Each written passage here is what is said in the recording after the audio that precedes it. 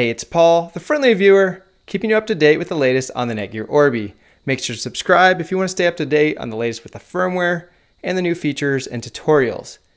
In this video, we're going to take a look at how to control the Netgear Orbi with Amazon Alexa.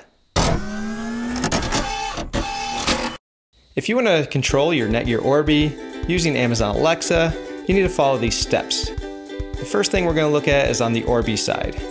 So you're going to want to download the Genie app if you don't have it already from Netgear and install that on your phone. It should be really quick and easy to do. Once you have that up and going, click on Remote Access and then enable Remote Access. You're going to need to have a Netgear account to do that. If you don't have one, enter in your email address, your password, and then you're going to have to verify your email address by clicking on the link that gets emailed to you, and you'll be up and going and it'll be enabled for remote access. It's pretty simple. The next step is to go to the Amazon Alexa side.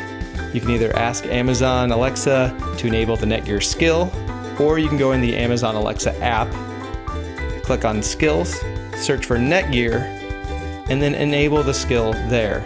You're going to have to enter in your username and password or your email address and password for your Netgear account to enable this. Once you've done this, you're all set up and ready to go. So it only allows you to control a couple things right now. You can control the guest network, you can control if you want to reboot it, and you can also get your Wi-Fi settings. So really 3 things, there's 4 options. So the way you do this, and I'm going to use the dash wand here to show it to you, is you just ask Alexa to ask Netgear to do something. So Alexa, ask Netgear to enable my guest Wi-Fi. I will enable the guest network, the friendly reviewer, and send the network credentials to the Alexa app. Do you want to proceed? Yes. Okay, I will enable the guest network. So it's as simple as that.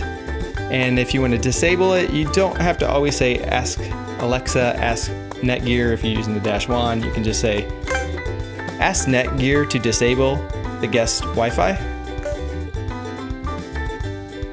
I'm disabling your guest network, the friendly reviewer. Do you want to proceed? Yes.